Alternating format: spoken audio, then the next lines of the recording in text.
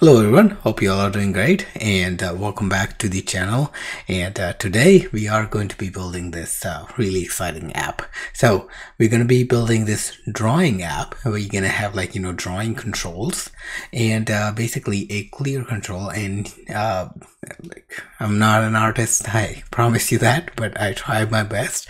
So this is what I could come up with, so actually I built this really simple scene, like sketching this scene using the app that we're going to create. Okay, so we're going to be building this yeah, it's going to be purely in SwiftUI. So once again, this is going to be SwiftUI3 and iOS 15 because I'm going to be using Canvas, just to let you know. So when you're coming in, make sure that you have the Xcode version, Xcode 13.2 or above. Anything more than Xcode 13.2 would work. Okay, all right, with that, let's go ahead and get started. Before we start into the code, I want to plug in a quick promo right here. I know a lot of you have actually taken the advantage of this free course that we have published on devtechie.com, and more of you can take more advantage of this. So go ahead, there are 28 lessons talk about text views in SwiftUI3, what has changed, what has been new additions, and what are the things that you can do with the text views. So go ahead and check it out. And there are there are various other courses that are hosted right now on devtechie.com. So go ahead and check that out. And we've got a pretty healthy blog section as well. So check that out as well. And while you're here, actually make sure you actually sign up for our weekly newsletter. I haven't been sending out that many. I'm going to be starting starting to get more regular in this, I promise that, but it's not going to be more than once a week. Okay, and it's strictly going to be announcements about new courses, new blog posts and stuff like that. Okay, so with that said, let's go ahead and get started to the topic for the day. So what we're going to do is, like I said, we're going to be using the Canvas API that was introduced in iOS 15 with SwiftUI3. So we're going to use that, but we need a bit of a data structure to hold basically those lines that we were drawing. So these lines that we are drawing right here, these points, we need some sort of data structure to hold this, and we're going to create a very simple one right here, and I'm going to call this a line because most of them are going to be line. Okay, so we're going to have points, and these points are going to be represented by CG points. So not CG PDF, CG points. There we go.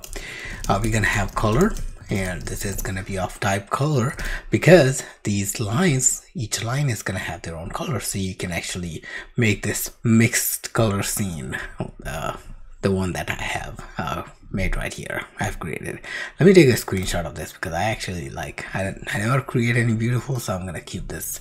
Okay, so what I'm gonna do is now we have the data structure. This is it. It's gonna be as simple as that, and then we're gonna go into our content view. Okay, and in the content view, I'm gonna create a state variable, and let's make it state private var. It's gonna have an array of line. Okay, and initially this guy is gonna be just an empty array. We're gonna have another state variable, and this is gonna be for selected color.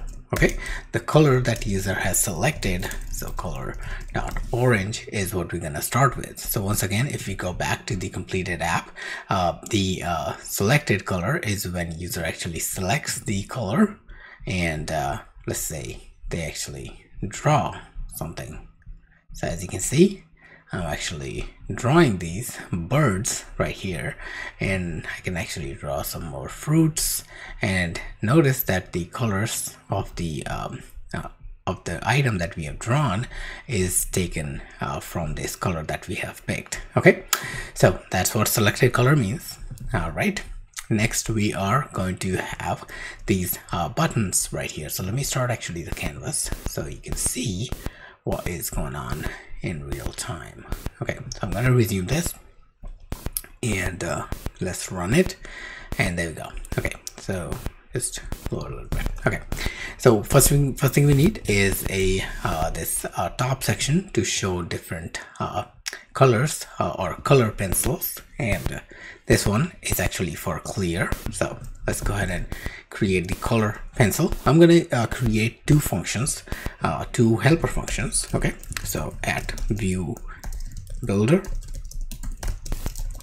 function is going to be called color button. This is just a color button that takes a color, and this guy returns some view. Okay, and what we are going to do is we're gonna simply create a button here. Now this button is gonna have some action, and it's gonna have a label. Okay, the label is gonna be an image of system name, and this is gonna be circle dot fill. Okay, and the font, let's give it a foreground color while we had it. Okay, foreground color is going to be the color that we have passed. The font is going to be the font called large title. Okay, now if you notice at this point, our these buttons, they don't look like a circle. Like, why am I drawing a circle here? So let's go ahead and draw this, and I'll show you, like, how you can change them into these cool looking pencils. Okay, so what we're going to do is for the button, the action is going to be, we're going to take the selected color and assign the color that has been passed in. Okay, so we're going to go here, remove this text devtechie placeholder, and we're going to create a VStack, and inside the VStack we are going to have an HStack, and this is basically going to host all of our color buttons. So I'm going to say for each, and color dot green, orange, blue, red, pink, and let me add black as well, because I thought, like, I was missing a black color, and purple. There we go. Okay, cool. And we are gonna make them ID by the key path self. These are all hashable, so they are all gonna be fine. We're gonna get each individual color from here, and we're gonna simply call our color button function by passing the color, and there we have it. Our buttons are now created. Now I need one more button. Basically this one is going to be to have that clear view, so the clear button. So I'm going to say view builder, and not the function, view builder property wrapper clear button. This one does not take any parameter, but it does return some view. Okay, and this is basically, once again, is a button that takes a that does some function and has a label. The function that it's gonna do is all the lines, it's gonna basically set them to empty. We want to clear the scene, essentially. That's what we're doing here. And for the label itself, we're going to use an image system name, and we're going to use pencil dot tip dot crop dot circle dot badge dot minus. Okay, and that's the font to be large title, and the foreground color to be gray. Okay, and let's go ahead and add this right underneath. So clear button. I'm going to resume our canvas, and what we should have is a clear button right there. Okay, so all these colors, they look fine. We actually can allow user to select these colors, but they don't look as cool as the pencil tip. So let's go ahead and use something called a mask. Okay, and we're going to use a mask view, and we're going to provide the mask modifier and provide a view that we want our view to mask around. So we're going to use another system image. This time we're going to use something called pencil.tip. Okay, now if you notice, these are all like very small. You can still see them, but like, you know, we can actually set the large title to make them big. There we go. And these are our pencil tips that we have created in the demo app as well. Okay, all right, so what we're going to do is we are now moving forward to the drawing stage. Okay, for the drawing, we're going to use something called canvas. Okay, so we're going to draw the canvas right underneath our VStack. So we're going to simply say canvas. Okay, canvas gives us access to two things, the context, the canvas context, and the size. So we're going to use those two.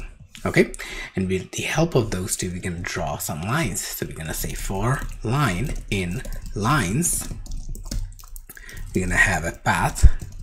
So we're going to create a path variable, and we're going to say path dot add lines line dot point. So build a line from these points and draw them, like create a path, and take the canvas context and stroke basically the line out with style. Okay, so we're gonna say we want to stroke the path with the graphics.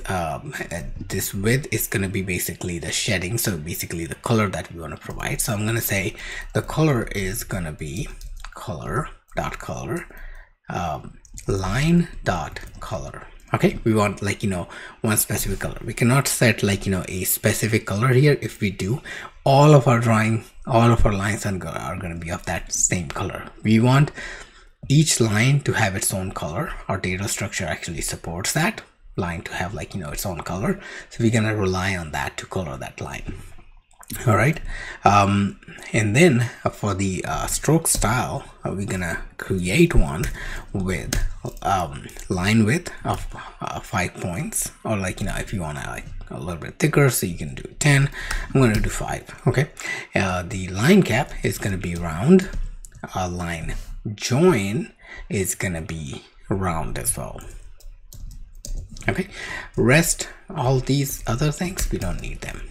Okay, make sure all the everything is closed properly. All right, so this is our canvas for drawing what we already have inside the lines. Okay, but what about the actual drawing itself? Like, you know, if you try to do something, like, you know, it's not gonna draw or do anything, because right now canvas knows how to draw, but, like, you know, we are not adding any stuff for it to draw, like, you know, any lines and stuff. So for that, we're gonna use gesture. So we're gonna put a gesture recognizer, add it to the canvas itself right there. Okay, so gesture, and we're gonna use a drag gesture. Okay, so drag gesture, and we're gonna set the minimum distance and coordinate space. So minimum distance, we're gonna set 0. Okay, so as soon as you touch at the point and start dragging, we're gonna start basically painting at that location. Okay, and the coordinate space is gonna be local.